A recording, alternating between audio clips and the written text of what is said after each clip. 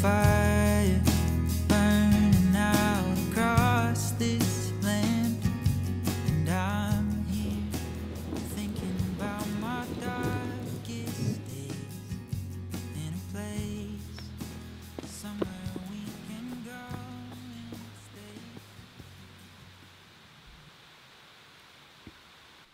stay. I wasn't feeling myself much this summer.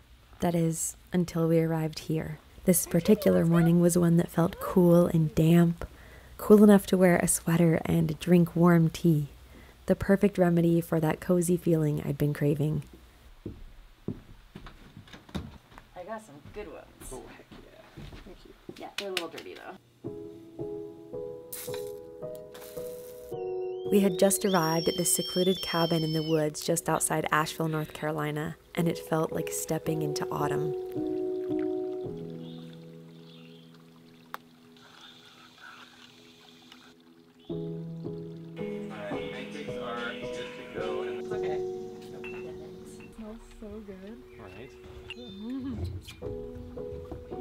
Oh my gosh. I never went to like a real summer camp, but I imagine this is like the type of food you could have at a summer camp. The cafeteria. Mm-hmm.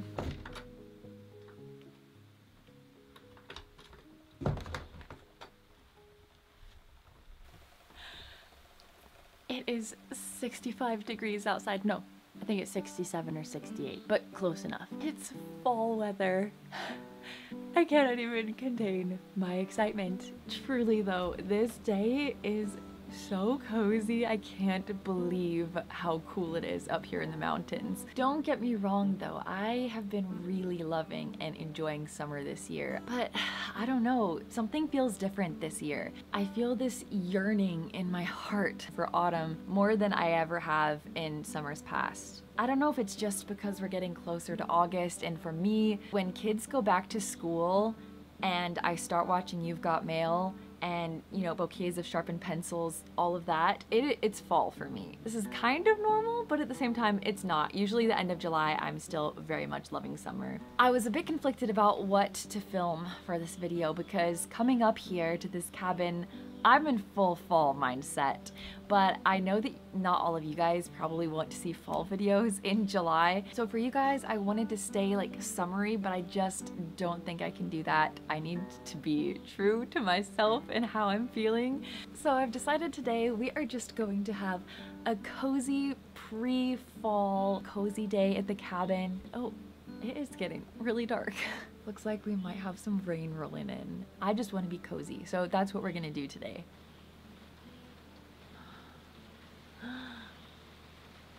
It's raining. As the rain began to fall, I knew we had the perfect recipe for a cozy autumn day.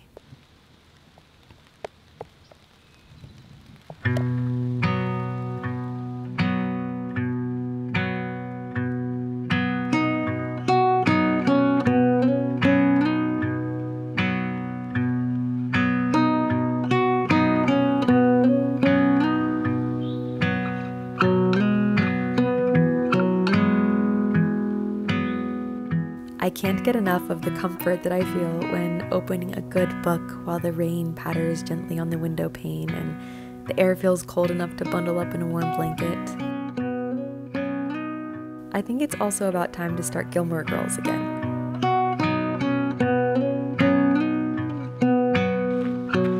We packed up the car and the plan was to head further into the mountains to take a dip in a nearby lake. The journey was complete with road trip snacks, taking the longer, windy roads to enjoy the scenery, and a good true crime podcast. We are Friday, July 22nd, for 1966. Two laborers are trimming trees. And almost kind of like partially ritualized looking, so it would be like even eerier because you're out in the middle of the woods. Yeah. Scary. So let's move. Stay sexy. And don't get murdered. Come on! Since the weather cleared up a little bit, we decided we're gonna go jump in a lake, and I actually kind of hope it rains while we're at the lake. Realizing on this drive, we're getting quite into the mountains, like the backcountry area. We've seen signs for bat caves, bear crossing. There's a massive Bigfoot in someone's front yard.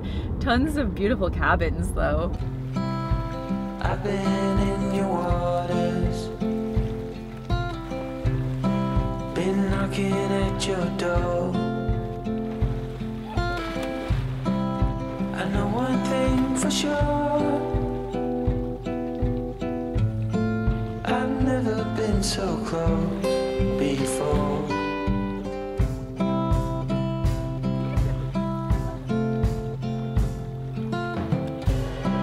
It's one way or the other,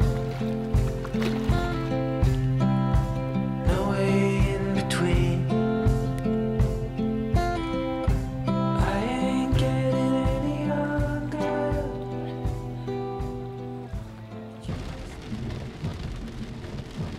The drive back to the cabin was beautiful and gave us the feeling of driving through a cloud. But after driving all that way in our wet clothes and swimsuits, it was time for a warm bath.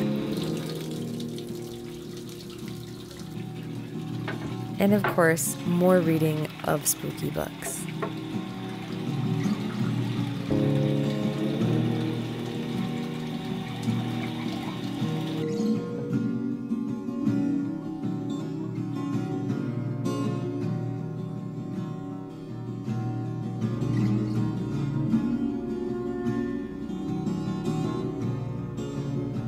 Upon perusing the DVD selection, we realized it comprised mostly of horror films. This felt a little weird as we're in a secluded cabin in the middle of acres upon acres of private woods and only a groundskeeper nearby, but I think they just know that maybe sometimes people like to come to a place like this for the full spooky experience. And I appreciate that.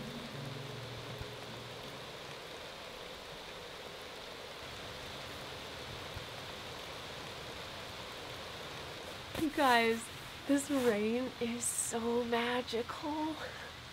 It's making me so happy. I feel like as soon as the weather changes and it starts to feel cool, my mood is just so improved.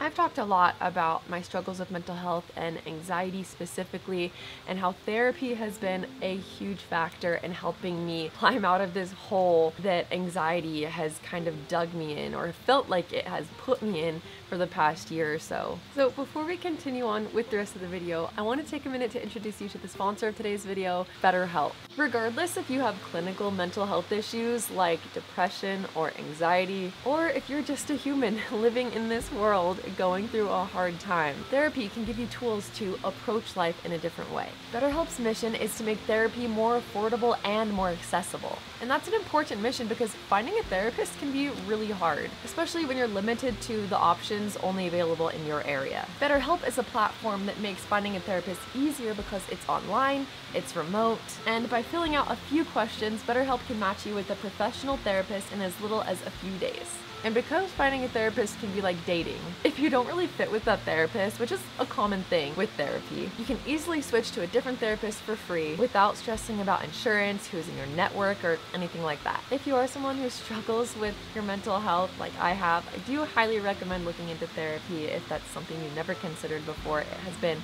so beneficial for me. Consider online therapy with BetterHelp so you can connect with the therapist and see if it's beneficial to you. And it's incredibly easy to sign up and get matched with a therapist. I have a link that you can go to down in my description.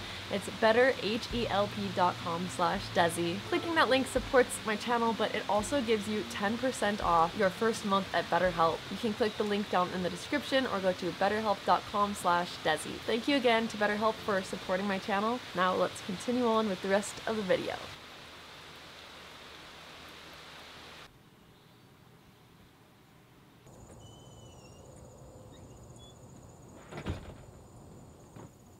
Did anyone order some fancy s'mores?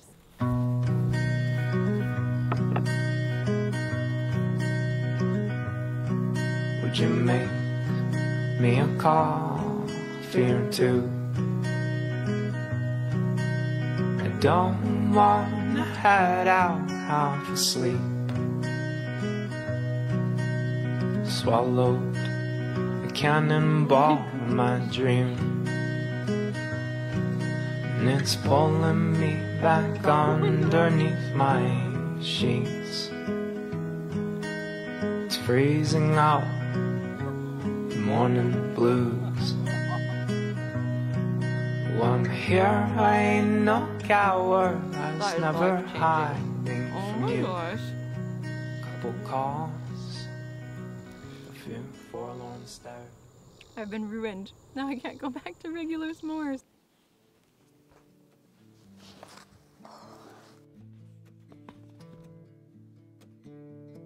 I have a lot of book sleeves because I have a lot of books, and I like to kind of match the books with the book sleeves. I use them all the time. Whenever I want to go read at a cafe, anywhere, I always put my book in a book sleeve because it protects it so well. So I went to a fabric store and got some perfectly autumnal fabric that I want to use to match some of these spooky books that I'm reading. I have The Lake House, and then I have You're Not Supposed to Die Tonight, and then I have The Stitchers, which is so cute. I actually just finished this one. It has major Nancy Drew vibes. These two kids notice that the elderly people in their neighborhood never seem to age no matter how old they get, and they're thinking maybe they are Frankensteins or vampires, and they set out to solve this case of why they are still living, and it was so phenomenal. So I might not be making a sleeve for that one since I already finished it, but I definitely want to make sleeves for these two. I love this ghost one because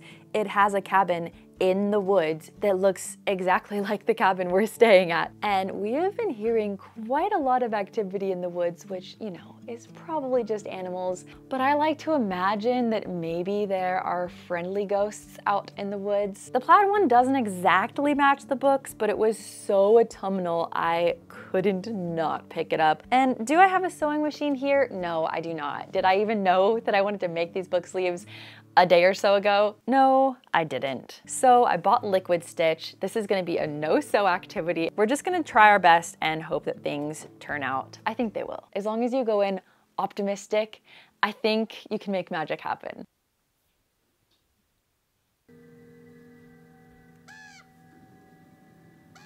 Shoot! It's a fog. It's making me foggy. And then back there was this bird, and it was all very Hitchcock for a second.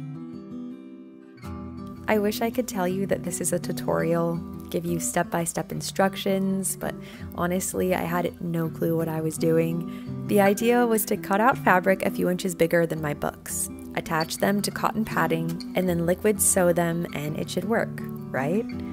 I pretty much just stopped measuring and went with my imagination. And you know what? I think that's actually my favorite way to start anything. Don't think about it too much. Don't overanalyze. Just have fun. What? I have no idea. I have no idea what I'm doing.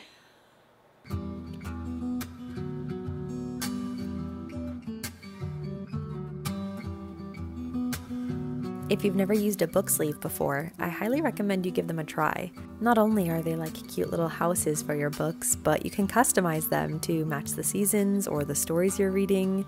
These are far from perfect, but I'm really pleased with how they turned out.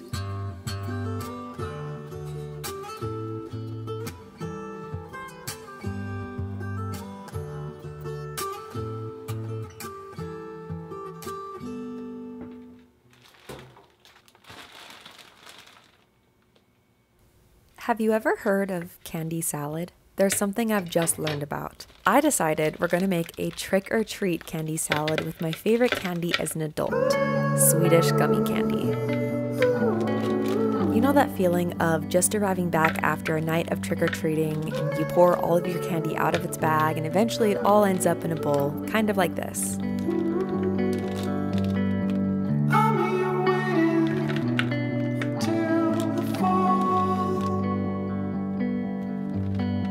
But instead of snacking on this throughout the upcoming week as I would with my Halloween candy, we've got a Scooby-Doo movie ready to go, freshly popped popcorn, and this trick-or-treat candy salad. And we're ready to hunker in for the night as another rainstorm rolls in.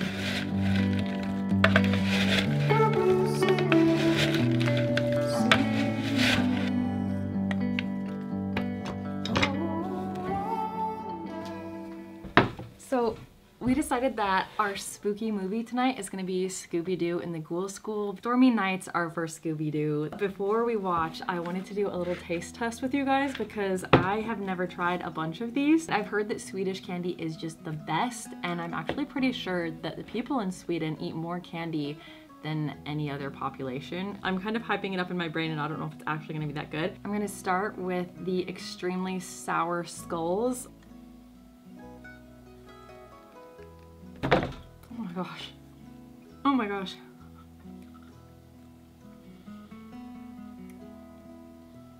That is so sour. When I say I like sour candy, this is what I mean. Oh my gosh.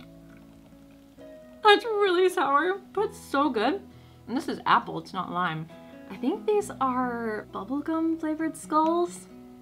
Mmm. The texture is so good.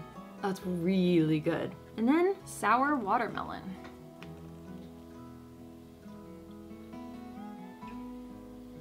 That is really nice. It's like a lighter, more natural watermelon flavor than we usually have. Oh my gosh. Mm-hmm. Sour tongues. Mmm, very soft. Oh my gosh. Sour is really good, but I don't love the flavor. Okay, and then these bubs. I think the texture is gonna be really good on these. I think these are raspberry flavored. This texture is so good. Our candy doesn't have this good of a texture. Oh my gosh. I got these little flowers because they were so cute.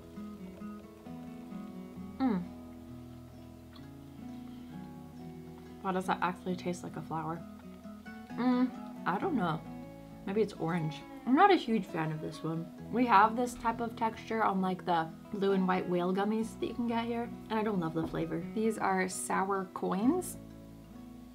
Oh, also very chewy. Very sour. Oh, I like these.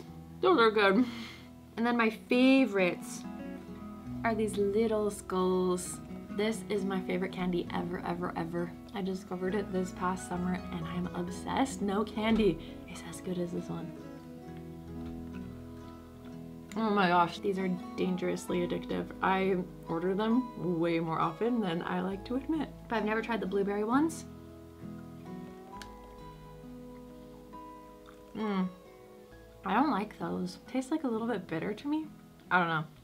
Not my favorite. I think I'm definitely gonna be buying Swedish candy from now on. I can't go back now. I can't go back.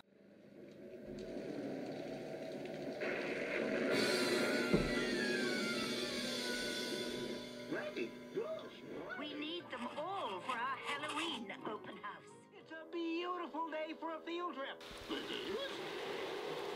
just smell that fresh air.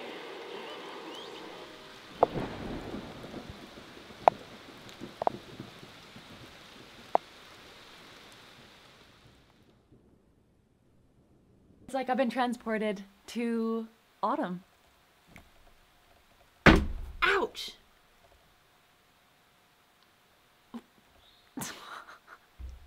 Why am I the way that I am?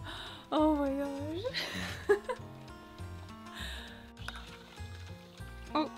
Oh no. Gosh, I'm struggling. It's giving Anne of Green Gables goes to a cabin. I love you. I don't know if Anne would read like really spooky books, but I kind of feel like she would. I feel like she'd be all about like spooky books. That's why you don't go in the middle of the, oh my gosh, that scared me. So why would you have like a massive Bigfoot in your front yard like that? The people driving at night are like, what the freak? Oh my god.